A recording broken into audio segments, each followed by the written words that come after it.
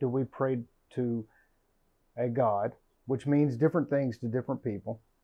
We will touch on that in just a second. If God, and most people believe that God knows everything, that is everything, that God is everywhere. Most religions believe this.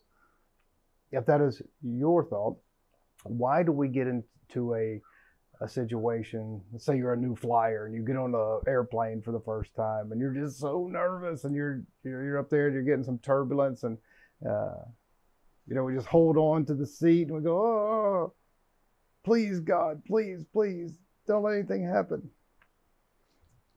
Or if we're in some kind of financial stress, or we're stressed out about a relationship, or all these different things, we just pray to God, please help us.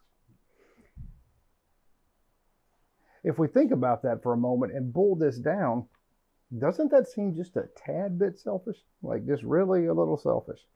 Like why would God, who knows everything already, why would he listen to that anyway? It sounds like a little bit of babiness. It sounds like we are, once again, egocentric.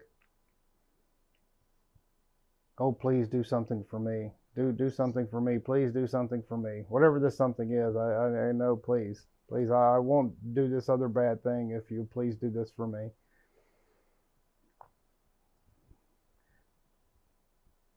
God knows all things, the beginning and the end. We believe, as in many of you believe, that God is in everything, that we are an expression of the earth, the cosmos, and the infinite intelligence, God himself. How can we not be? We came from the earth. We eat products from the earth. Our bodies are constantly evolving and changing and spitting out new old cells and making new cells. We're totally fluid. And we are these receptors of this consciousness, all of us, a little slice of the infinite.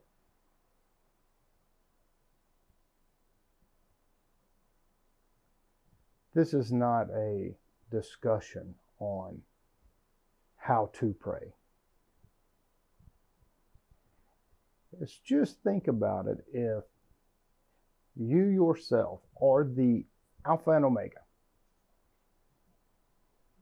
is it necessary for you to listen to someone pray about something you already know?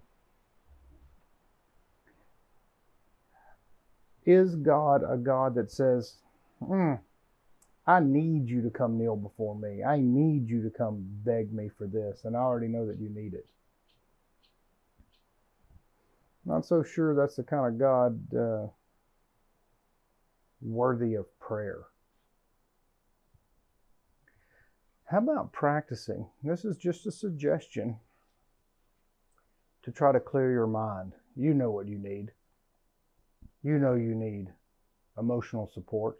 You know you need love.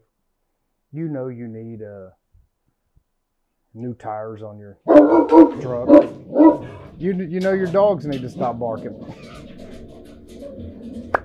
We don't need to pray about all these things because they're already known. What we can do is suggest with an open heart that we're going to consciously do our best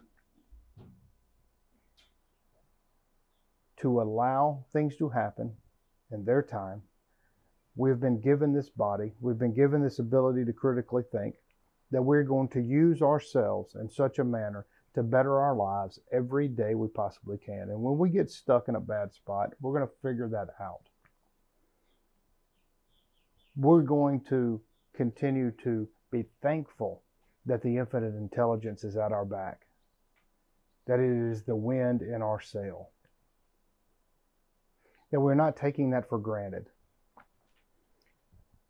We're also not going to pretend to be, or actually be, mental and emotional babies to just beg. That seems as an insult to yourself and to everything that you love and every fiber, which is, I would consider a lot, for the infinite intelligence to absorb. That I've given you these tools, I've given you this body, I've given you the ability to think, I've given you all of this. Let's use it. Ask for calm. Allow me to be calm. Talk to yourself. Close your eyes. Imagine yourself finding solutions. Imagine yourself knowing the way out of it. Think, is this problem going to be the same next month as it is now? If I slowly take care of this issue, will it be the same a year from now, 5 years from now, 10 years from now? The answer is no. Most problems we have right now are going to be totally irrelevant to us in a year. I think it means to be wise, to think for ourselves. The infinite gave us all the faculties to use. He, some say she, knows what you need. So tap into that. Be open and receptive to what comes.